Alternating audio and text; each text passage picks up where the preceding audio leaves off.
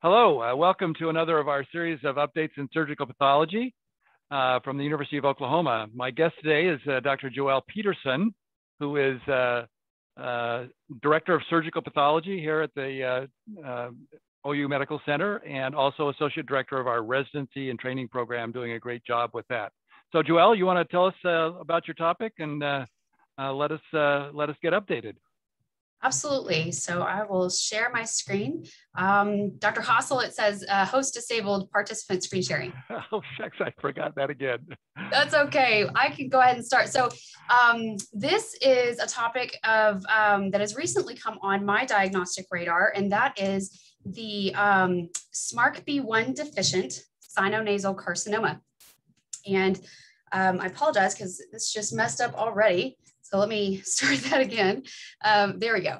So this is the SMARCB-1 or INI1 deficient sinonasal carcinoma.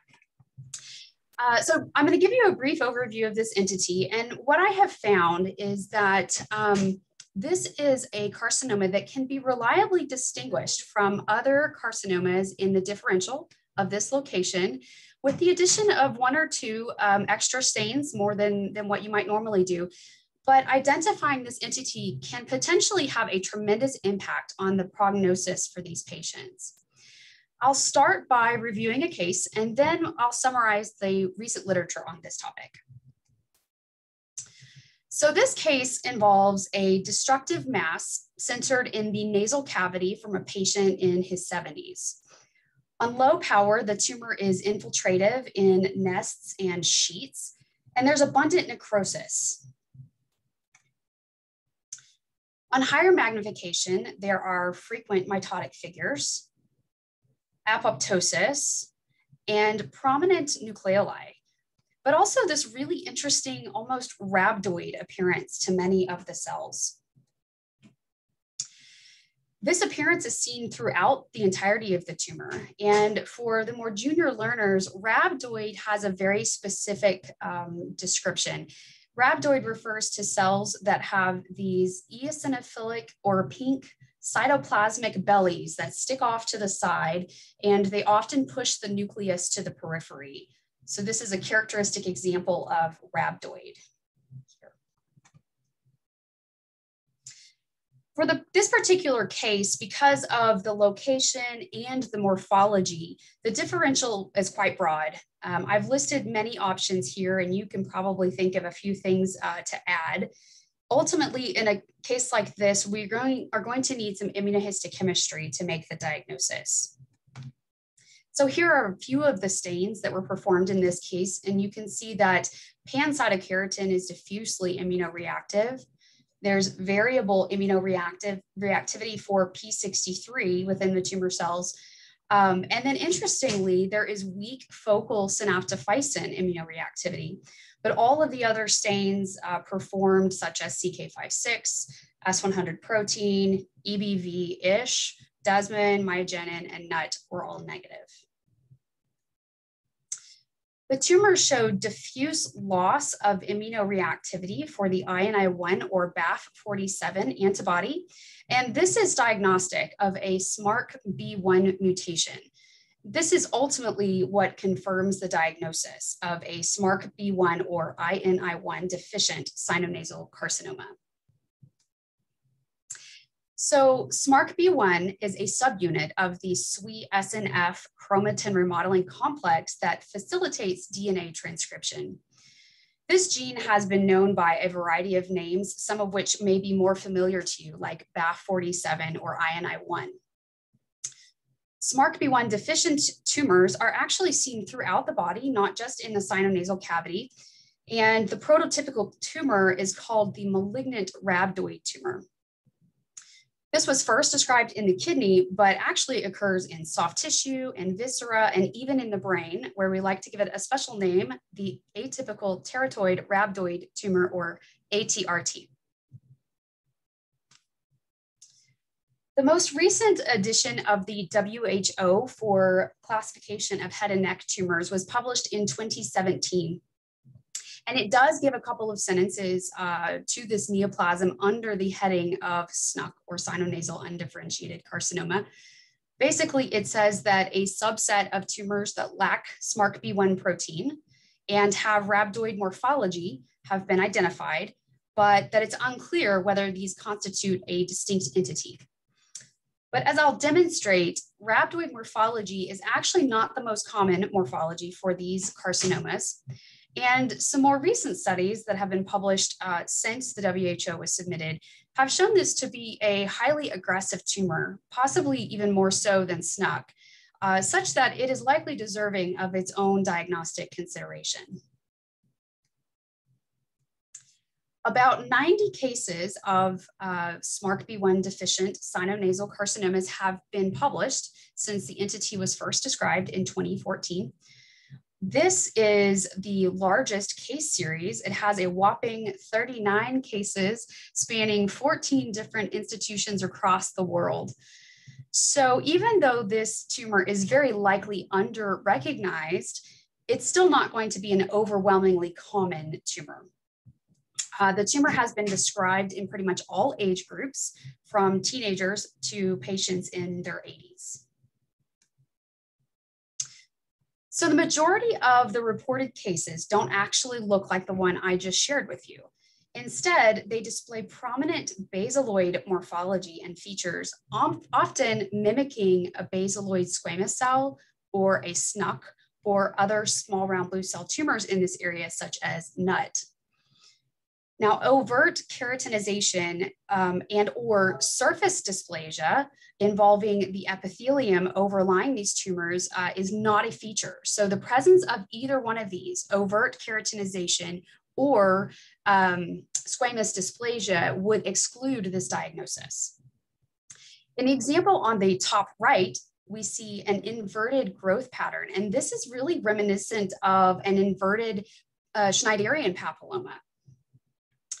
The tumor on the bottom shows a more squamoid appearance, and you can even see a cell that kind of looks rhabdoid. So in most of these, while rhabdoid cells are not always apparent on first evaluation, often single cells or clusters of cells can be evaluated or identified with close inspection.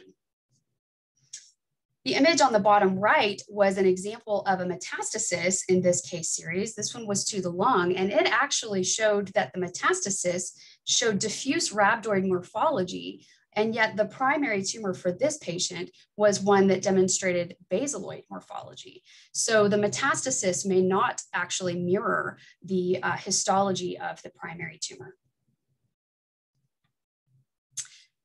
Rhabdoid or plasmacytoid morphology is actually the second most common histologic appearance, and that is seen in the top two images. But other unusual variants have also been described, like this pseudogranulomatous pattern or tumors with adenoid appearances and mucin production. It's fairly easy to see how it can be very difficult to diagnose this on morphology alone. Sarcomatoid features have also been described, and they can either be diffuse, like what we see here on the right, or they can be focal in the background of a more basaloid looking tumor. So this is why with this such broad histomorphology, it's really important that we include the BAF47 or INI1 stain in the IHC panel of the workup for these difficult to classify carcinomas. Almost 100% of these tumors will be diffusely immunoreactive for pancytokeratin and variably immunoreactive for other types of keratins. More than half of these tumors will be positive for P63, particularly those with a basaloid morphology will demonstrate diffuse P63 staining.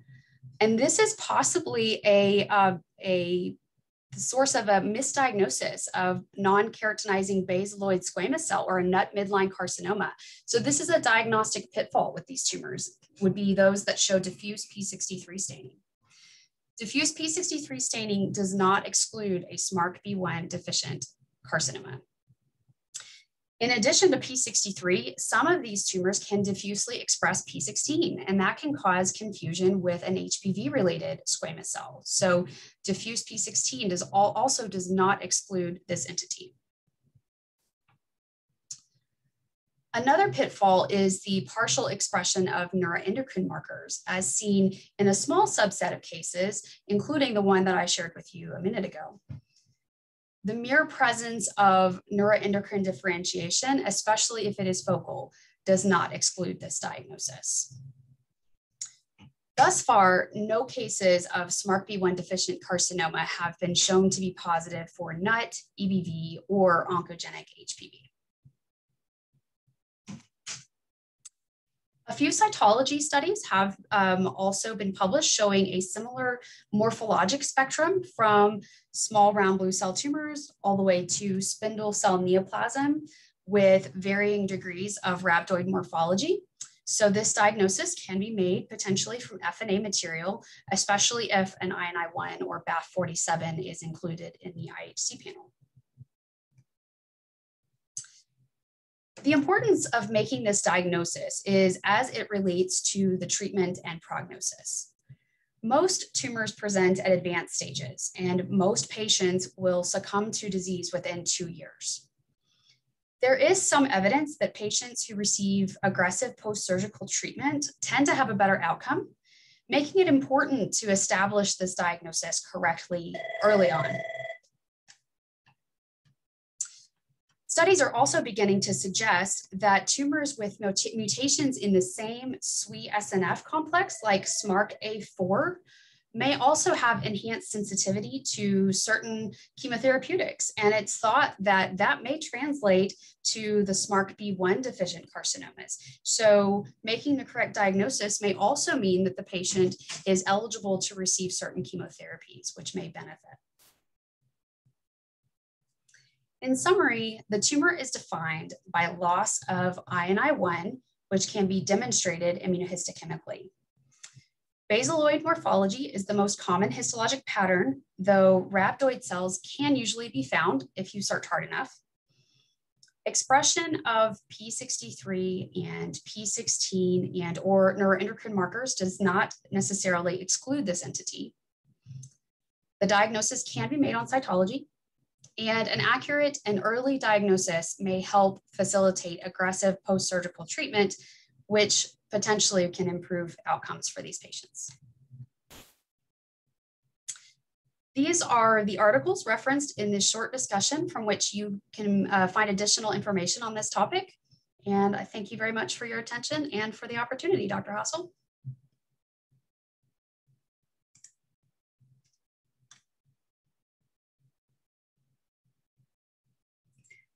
Can't hear you, Dr. Hassel, sorry. Thanks, JoElle, for this wonderful and insightful elucidation on this topic. As I was going to say, I don't think this has shown up on the qualifying board exams yet, but with the differential as significant and complex as this one, I have to imagine that some of these topics are going to start appearing in major situations like that, because this is certainly something not to miss. That's I think our listeners will really appreciate that. So thank you very much, and until next time, we will thank you for joining us today.